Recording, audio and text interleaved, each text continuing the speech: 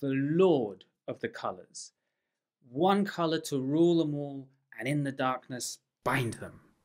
Hey, I don't have time for that. Okay, just tell me what the color is now. Okay, I'll give you a clue, okay? It's in the thumbnail. It's literally in the thumbnail. I saw the thumbnail. There's nothing in the thumbnail. It's one of those stupid YouTube faces that you said you never do. It's clickbait. Just tell me what the... Let me give you another clue. You grab that color picker thing in Procreate on the iPad and scroll through the hues. And what do you see in that little square for all the different colors? I see random colors. All of them. And then you grab a master painting and go to different spots on the painting and find the color there.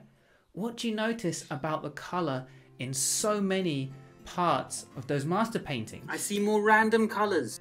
So as you move towards the left of the box for any color in this color selection interface, you'll see the color desaturated, less vivid and less pure. So on the left side, on the far left, it's always the same. It's just the grays. So when you randomly pick a color, even on that super colorful painting, the interesting thing is that more than half the time, the colors are on the left half. They're closer to the gray than to the pure color. So then you look at those photos from bright sunny days with blue skies, green fields, loads of color, loads of light. Loads of the colors, when you go into it, are actually closer to the gray side than the full saturation side. Then you can grab some human figures and notice how much the colors skew towards gray, even in their skin tones. Okay, listen man, okay, gray is boring. No, gray is amazing. Look, I'm going to tell you about 3 amazing things about the color gray. So here's a color wheel, and there's actually various color wheels out there which help you understand different things about color. In future videos we'll talk about the different wheels, but that's another time. Anyway, notice in the middle it's gray. So gray is a color that all the other colors can touch on this wheel, because when you reduce saturation, they all move towards the gray. So if you want to go from blue to yellow, you pass through gray. Okay, so check this out. You see this really strong orangey yellow paper. So here I'm going to change the light to blue, and look at what happens. It doesn't stay the same color. It doesn't turn blue either. It becomes more gray, much more gray. Okay, I get it. When you mix colors, they become gray. No, that's not it. So I am saying that grey is amazing for various reasons, but I'm not saying that any time colours mix, then things are going to shift towards grey. The blue light shifted the yellow orangey paper towards grey because they're opposed on the colour wheel. So if you look at this paper, it's a greyish blue. It's really grey with some blue in it. And when I hit it with that blue light, the blue becomes more vivid, more saturated. The color is enhanced by the light. So that's also one reason why you might find really saturated shadows on figures, because there's going to be a lot of warmly colored light bouncing around in those shadows. So it's a myth to think that shadows are always desaturated and gray, because it depends on the light bouncing around in them. So I think gray is sometimes misunderstood.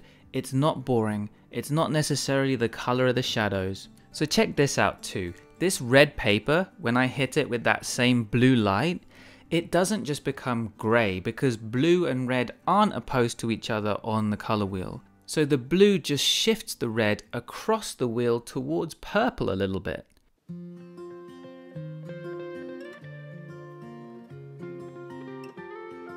Now another cool thing though about grey is because it's in the middle of the color wheel, grey surfaces seem to shift more easily towards the color of the light that's landing on it.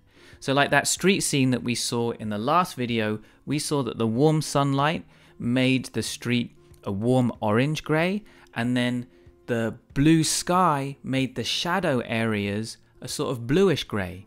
So it kind of seemed quite easy to shift the color towards orange or towards blue, and I think that's because it started out in the middle, desaturated.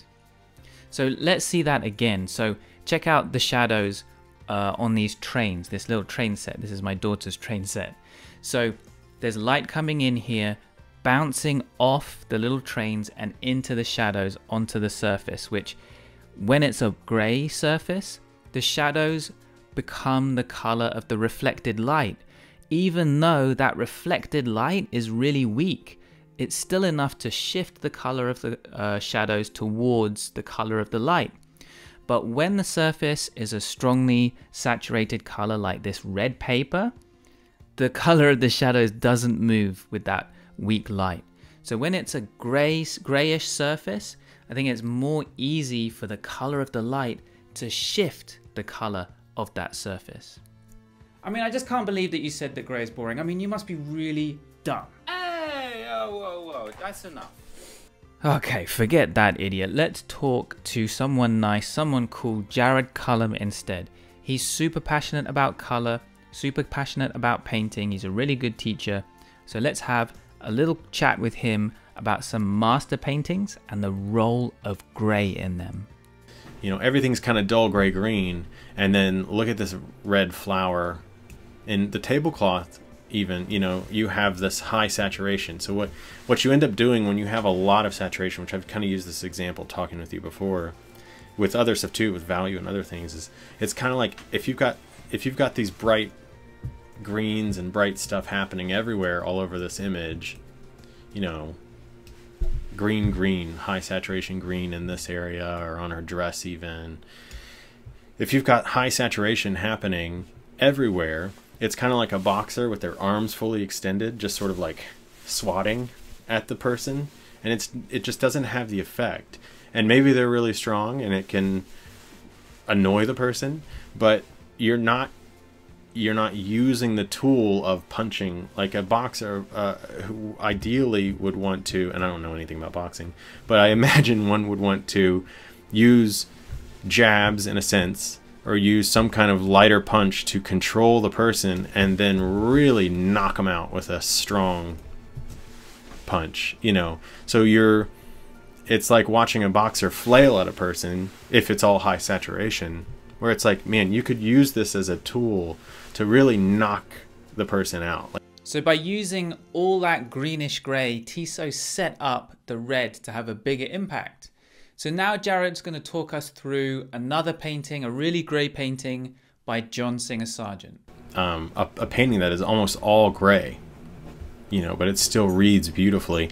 You're still getting, even in this gray image, you're still getting tons of variations from warm transitioning into cool, warm where light is bouncing back up, you know.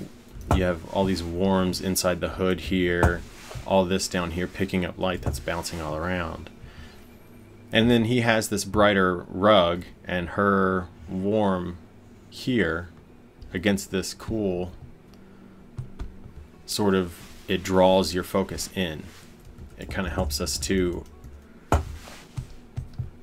draw focus to this person. So we've learned that as colors desaturate, they move towards gray, and so it's like a unifying color. And then when you go out into nature, a lot of the colors that we see are closer towards the gray than we might realize, even people's skin tones. And when you think of a color wheel, you know, the sort of superstar colors on a color wheel are on the outer edge, these really saturated, vivid versions of red or of green or whatever. But a master artist is often going to play around closer towards the middle, closer to the grays. And then when they use a more saturated color, it's going to have more impact. So the use of gray is really important to give the more saturated color more power. Learning about color has been way more interesting than I even thought it would be. And I hope you guys are enjoying this series. The next video has some really mind-blowing stuff about color in it. There should be a really good video up on the screen now for you to check out, and I'll put some more resources about color in the description below as well. Don't forget to check out Jared's YouTube channel, and I'll see you guys in the next video.